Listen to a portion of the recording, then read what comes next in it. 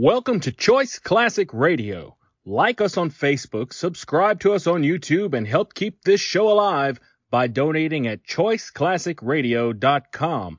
For more of your favorite old-time radio shows, join us on our companion podcast, Choice Classic Radio Detectives, where we bring to you tales from the greatest detective shows the golden age of radio had to offer. And now, with 946 episodes, broadcast on CBS Radio from 1940 to 1962, we bring to you Suspense.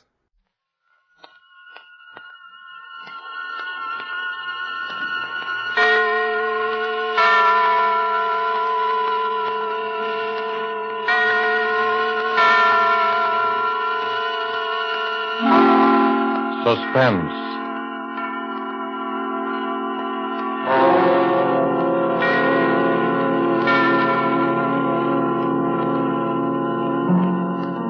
This is the Man in Black, here again to introduce Columbia's program, Suspense. Tonight, heading our Hollywood cast are two noted leading men. One, Mr. Preston Foster, a star long established, the hero of many an adventurous film, the latest, the 20th Century Fox production, Guadalcanal Diary. The other, Mr. Dane Clark, a newcomer to the screen, whose auspicious debut in Action in the North Atlantic has made him warmly welcome in these parts. Mr. Clark appears tonight as a young man who awoke one morning to find himself in a very serious jam. And Mr. Foster is the San Francisco homicide detective who is willing to help his friend up to a point. The play called The Singing Walls by Robert L. Richards, adapted from a story by Cornell Woolrich, is tonight's tale of Suspense.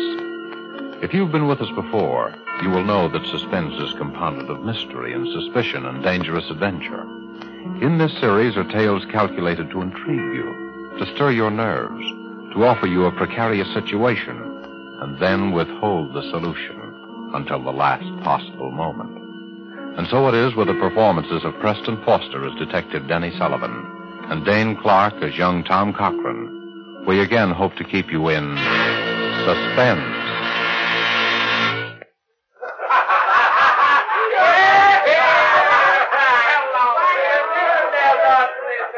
Have another. No, drink it all. There's lots more. So a guy named Joe brought you, huh? You come up here from Joe's place? What's that? Oh, you don't even know where Joe lives, huh? Me? No, I don't know either. I never seen Joe before in my life. How you feeling now, kid, huh? Sure, have a little more. It's good for what ails you. Ah, that's nothing. You're all right. Sure, I know. Let's get out of here. I know a better place. Come on, I'll help you.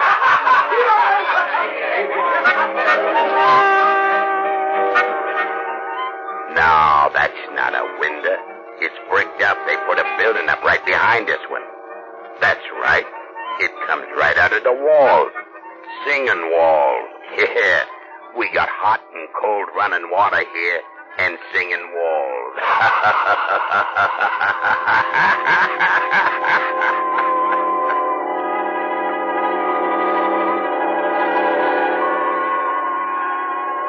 Have another. Sure. Bottoms up. That's the idea. Make yourself right at home. Hey, lie down. Lie down and take a little snooze. Sure. I'll be right back.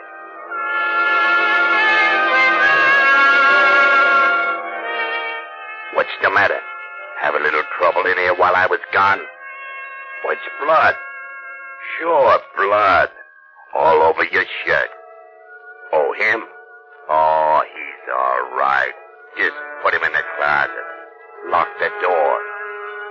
Like that, see? Now you put the key right in your pocket so you'll know just where to find it. Don't worry. He'll be all right. No, I'm not going anyplace. I'll be back in just a minute. Here. Have another. I'll be back in just a minute. No, let me out. Let me out of here. Tommy! Let me out of here. Tommy, No. what's the matter? No. Tommy!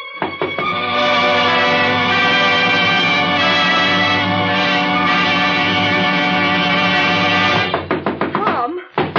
Tommy! Tommy, wake up! What? What is it? I've been knocking at your door the longest time. Huh? You were having a dream or something. Yeah, what time is it? Well, it's way afternoon. You came in pretty late. Did I? Toss me my bathrobe, will you, sis? Don't you know what time you got in? Not exactly. Oh, Tommy. I know it's tough not having a job all these months, and I know you've tried. But this isn't doing you any good. I know, sis, but last night was the first time in a month, and anyway, it was different. I had a few drinks, but it was different. Something happened. What do you mean something happened? Well, it wasn't just the drinks. They were doped or something. Oh, Tommy. No, look, sis, it's not just an alibi. I don't remember where I was or anything, only that just now I seem to be dreaming about it. About what? About last night. I could hear you banging on the door all the time I was dreaming. And then it seemed as though I wasn't dreaming at all, that I was remembering a lot of things. What sort of things? Well, it was all mixed up. There was a guy with a kind of a frog voice that kept giving me drinks. And I was sort of floating. And then there was a place that music came out of the walls. There was something about blood on my shirt. The key to a closet. My Tommy, you're shaking like a leaf. Yeah. It was a pretty scary dream. If it was a dream. What you need is some good hot coffee. Now hurry up and get dressed and come on downstairs. Here, I'll get you out a clean shirt. Yeah, I'd better wear the old one. I've only worn it once. Oh, but it's all messy. Yeah, it does look kind of... Mildred. What? My shirt, give it to me. Now what's the matter? Look, Mildred, that's blood.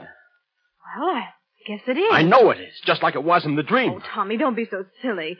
You must have hurt yourself somewhere. But I didn't. Look, there isn't a scratch on me. Well, then you got in a fight. Maybe. What else could it have been? Well, that's what I'm trying to think. Well, stop thinking and hurry up and get dressed. My goodness, look at the way you threw your clothes around last night. Trousers on the floor. Here. Oh, dear, everything's falling out of the pockets. I'll pick it up. You get dressed. Thanks. You didn't come home with much, did you? Well, I didn't have much to start with. Well, I'll put it all up here in the bureau. 25 cents in change and your keys. Now, hurry. What'd you say?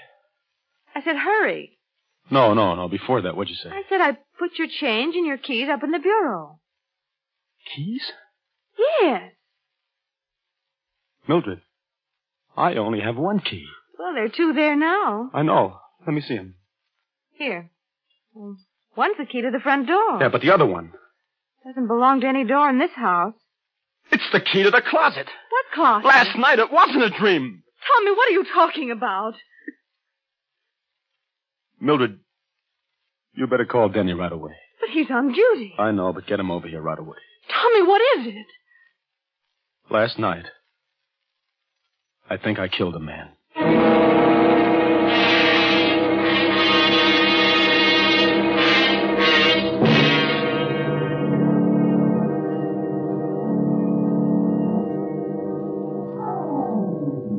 Let me look at your eyes. Listen, Denny, You were doped, all right. Well, I didn't know what it was. Never mind that now. How much do you remember? Look, Denny, I hated to bring you in on this, and I didn't know who else to go to. Skip it. What's the use of having a brother-in-law who's a cop if he can't help you once in a while? How much do you remember? Well, just what I've told you. Just like it was in the dream, only it wasn't a dream. You see, there was this guy, Joe, just some guy I'd known from someplace, I don't know where. See, I met him on the street, and he took me to the party. And then the guy with the frog voice began giving me drinks. And then everything got confused. And I was in another place with the singing walls. And some harmonica playing or something. I don't even know whether it was in the same apartment even, but that's where the closet was. What about the guy The dead guy. Well, at first he wasn't there, and then he was. He was sort of slumped over in a big armchair. Then Frog Boys put him in a closet. That's what I remember. And then he left. And then I suddenly seemed to realize that the guy in the closet was dead, and that's why I got out of there. I don't know how. You don't have any idea where it was? No, I don't even know where the party was. And you'd never seen any of these people before? Except this guy, Joe, who took me to the party. And that's all I know about him, Denny. Just a guy named Joe that I knew by sight from someplace. I don't know where or his last name or anything. Not much to go on, is there, kid? No, not much. A guy named Joe, singing walls, in a closet. Another guy with a froggy voice. But I'd recognize him or his voice if I ever saw him again.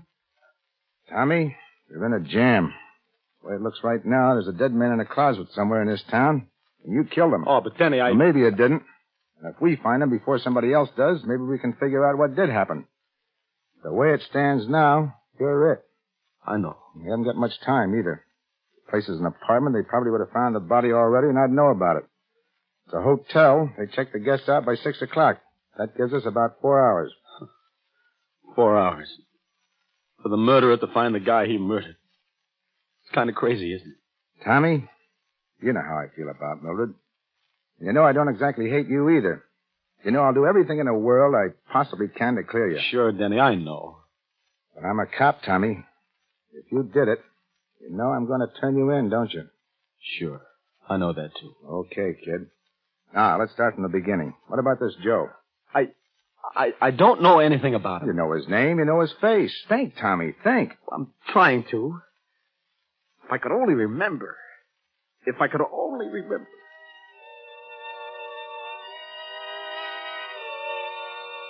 So a guy named Joe brought you, huh? You come up here from Joe's place? What's that? Oh, you don't even know where Joe lives, huh? Me? No, I don't know either. I never seen Joe before in my life.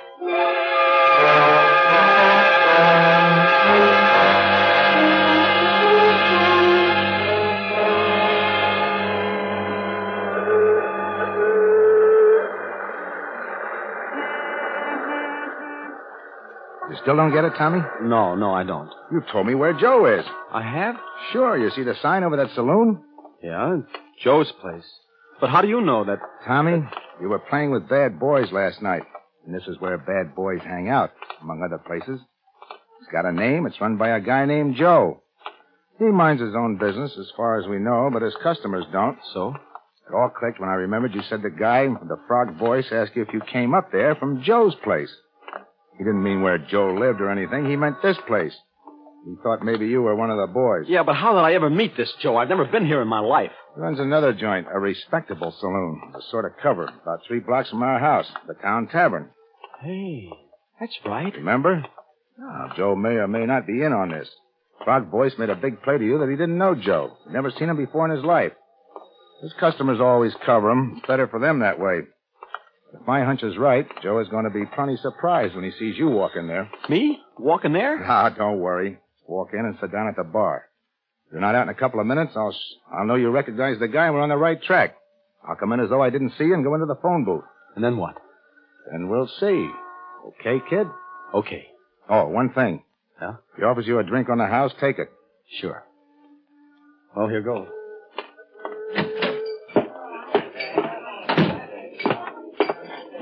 What a be, Mac? Here. Well, we got some... It doesn't matter. Suit yourself. Well, what do you know? Tommy. Hiya, Joe. Hey, what are you doing down in this part of town, kid? Oh, I had to come down to see a guy. I didn't know you had this place. Oh, just a little sideline. It's where I first started, you know. Sure, I know. One beer, that'll be 10 cents. Hey, no, none of that. You gotta have one on me, kid. A real drink. What'll you have? Well, Scotch? Okay. Scotch for the gentleman, Larry.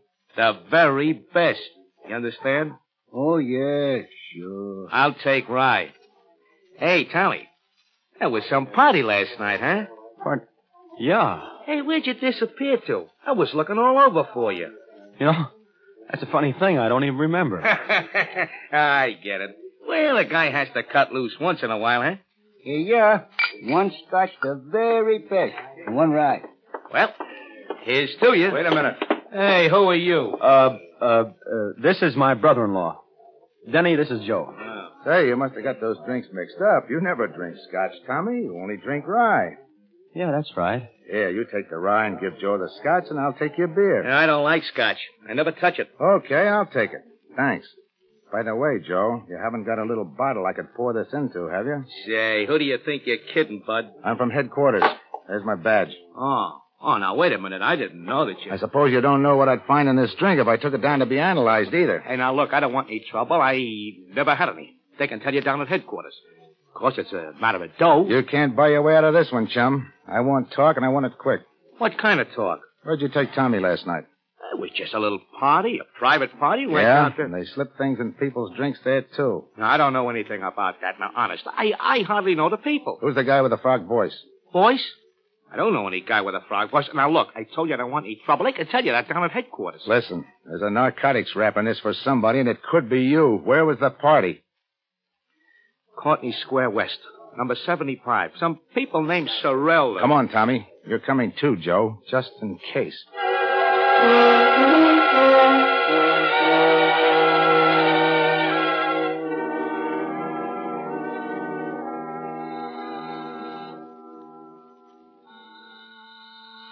Sorrell, A.J. This look like the place, Tommy? Oh, looks like it. Could be. Everything has been so confused since last night, Well, this is it. It better be.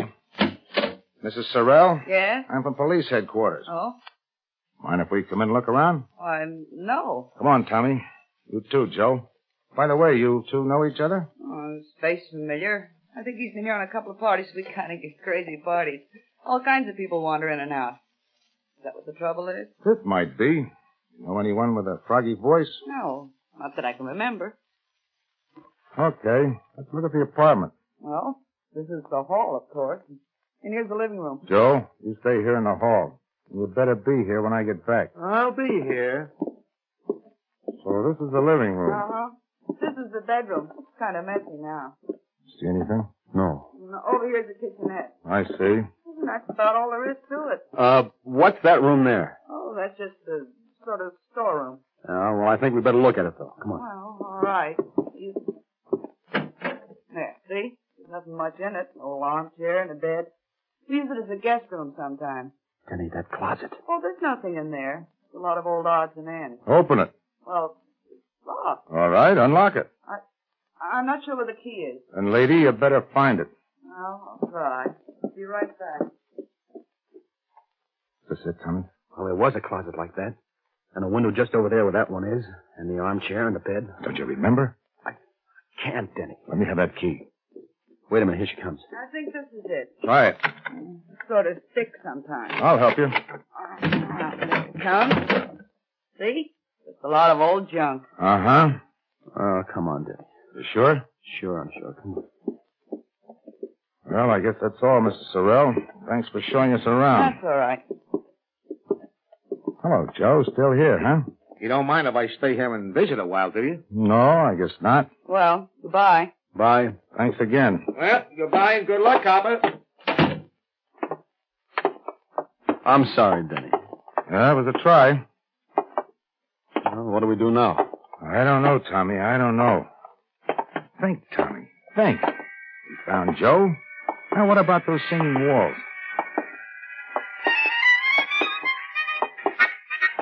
No, that's right. It comes right out of the walls. We got hot and cold running water here. And singing walls. Denny. Yeah? Listen. What? That's it. The singing walls. The music I heard last night. You sure? Sure. I remember the piece, the harmonica, and everything. Coming from right around here someplace. Denny, it's coming from their apartment, the one we just left, Sorrell's. Well, come on. This must be the place, Tommy. The closet, now the music. They must have been pulling a fast one on us. Well, All right, quit stalling. Come on, Tommy. stalling? You heard me. You two brushed us off pretty slick, didn't you? Hey, now listen, I told you I don't know anything about this, but if you... Where's the music coming from? Well, from the radio. The radio? Yes, I turned it on in the kitchen just now when I started to fix dinner. It's a little portable. And here, see? Okay. I don't get it. What did you mean by... Skip it.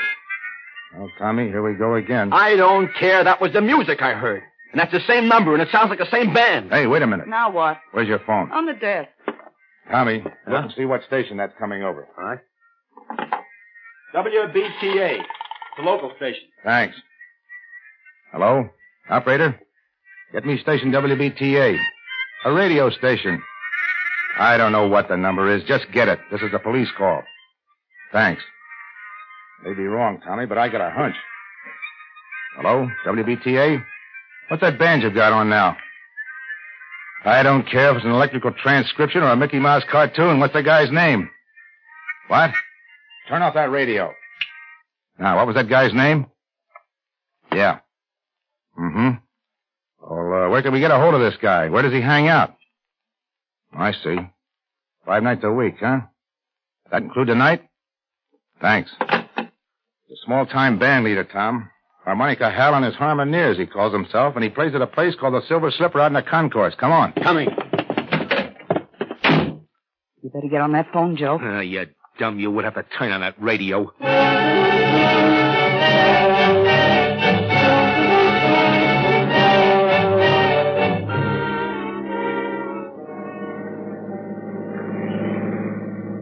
There's a Silver Slipper right over there. Okay, let us out here. Right. Here you are. Thank you, sir.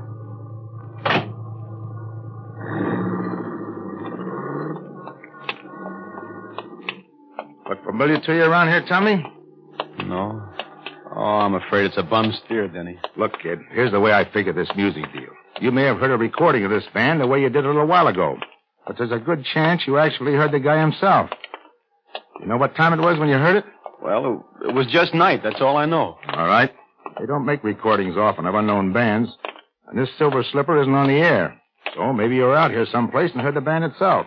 Maybe. I know it's kind of a long shot, kid, but right now it's the best we got. Let's case the joint. Okay. Don't look like there are any rooms with closets in the Silver Slipper. Say, what about that crummy-looking hotel next to it? Yeah, I was just thinking. If you were in a room with a closet and all that, and you really did hear this band, that hotel's the only place you could have been. Oh, I wish I could remember something. The shape you were in, you probably signed your own name, too. Come on. By the way, what time you got? 10 to 6. 10 to 6. Deadline's pretty close, kid. Yeah. This better be right. What a dump. I could only remember. Well, there's the clerk. We'll see. Say, you got a guy named Tom Cochran here? Tom Cochran? I don't know. It's all right. We're friends of his. Let's see. When did he register? Last night? Sure, here it is. Tom Cochran and Ben Doyle, room 209. I don't think they're in, though. No? No. I've been ringing them to see if they were going to check out by 6. I was just going to send somebody up. Well, they were out at a big party last night. Probably haven't pulled themselves together yet. As a matter of fact, that's why we came to see him. Should I ring again? No, we'll sort of surprise them. Okay, right up those stairs. But they got to be out by 6, so I'll pay for another night. We'll take care of that. Let's go, Tom. Denny, did you see that handwriting on the register? Yeah. It was mine, all right. This is it, Tommy. One way or another. Yeah. Here's 209. Don't put your hand on that doorknob. Oh, fingerprints. Use your handkerchief. Lock. I got some keys. It's an easy lock. Here we go, kid. Denny, this is it. Close that door. Yeah. There's the closet. Give me the key. Here, you better hold my gun on that door just in case. All right. Denny, look out! He was just falling. He's dead. Oh. Gee, this is awful. You remember now? Yeah. But I can't put it together. Let's have a look. Oh. Stabbed. Here's his driver's license. Benjamin Doyle. Oh, Give me it. Hello? Oh, yeah, we found him all right. No, they're going to keep the room for another night. No. There's not a thing we want. We're in for it now, kid. Denny, look on the floor over there. Clasp knife, covered with blood. That's what did it, all right? Yeah. Hey. Yeah, I know. It's mine. Tommy, why didn't you tell me? Honest, Denny, I didn't even know I'd lost it until I just saw it there now. Fingerprints all over it. As clear as though they'd been made in sealing wax. Right-handed, aren't you, Tommy? Yeah, right-handed. Let me see your right hand. Doesn't take an expert to read these. Those prints are yours, all right, kid. Yeah, I guess they are. And you still don't remember? Honest, Denny, I don't. Can you think of any other explanation? No. There's the guy with the frog voice, but I must have just dreamed them up. I don't know. Well, kid, I guess this is it. You did all you could, Denny. Don't feel bad. You can plead insanity or something. Maybe we can prove you were doped. Maybe. You better call headquarters, Denny. Let's get it over. All right. Hey, where are you going? Well, on the phone from here, the clerk will listen in. No use getting all the wolves on us before we have to. Aren't you afraid that I'll... No. Well, I won't. I'll just have him send a detective car. You won't have to go in the wagon. Thanks. Better let me have my gun. Sure. I'll be back. Lie down for a couple of minutes. You look kind of sick. I am.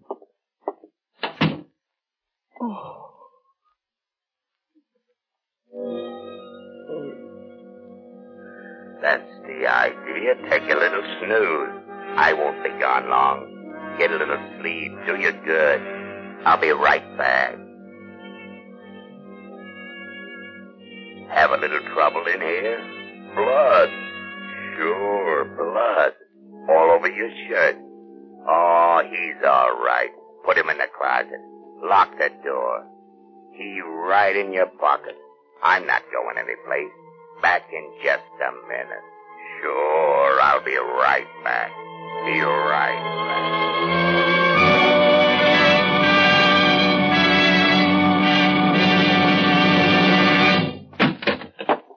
Here he is. You! Yeah, me. Hey, what are you going to do with him, Froggy? Get him in the other room until his copper friend misses him and starts looking. Now, listen, I don't want to be in anything like this. Shut up.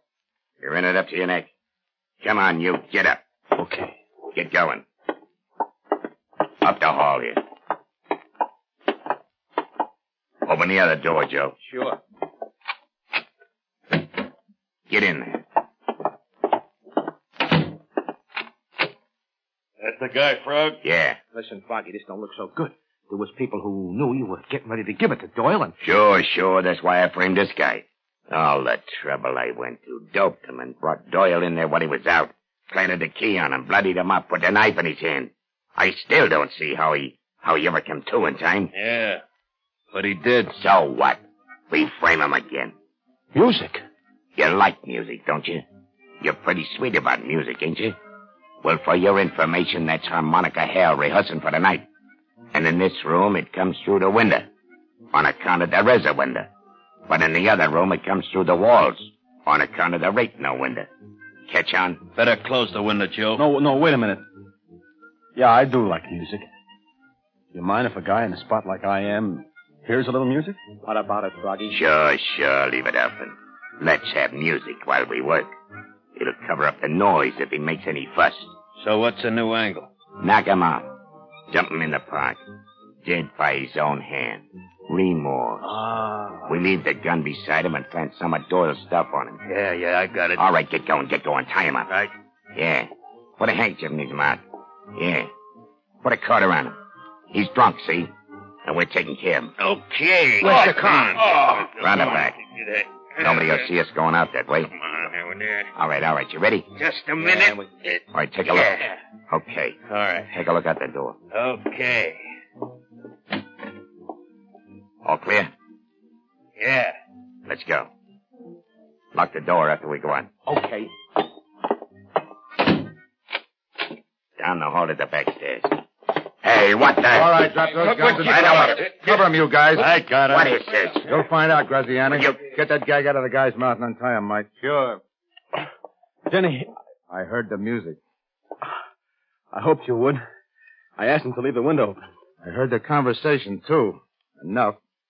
Okay, boys, take him down. All right, come on.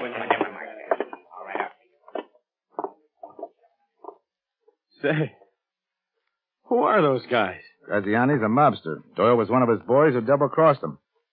How you feeling? Okay, I guess. Say, that was kind of close. Yeah, all the way around. Yeah. Look, kid, Skip it, Denny. I'm sorry, Tommy. Honest.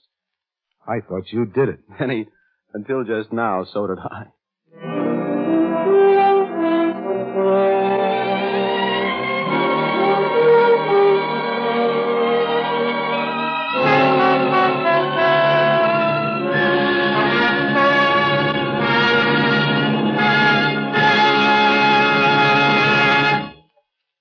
And so closes The Singing Walls, starring Preston Foster with Dane Clark. Tonight's tale of Suspense. This is your narrator, the man in black, who conveys to you Columbia's invitation to spend this half hour in suspense with us again next week at this same time, when Miss Lillian Gish and Mr. Otto Kruger will star in the suspense play, Marry for Murder. The producer of these broadcasts is William Spear, who, with Ted Bliss, the director, Bernard Herrmann and Lucien Marowik, conductor and composer, and Robert L. Richards, the radio author, collaborated on tonight's Suspense. This is CBS, the Columbia Broadcasting System.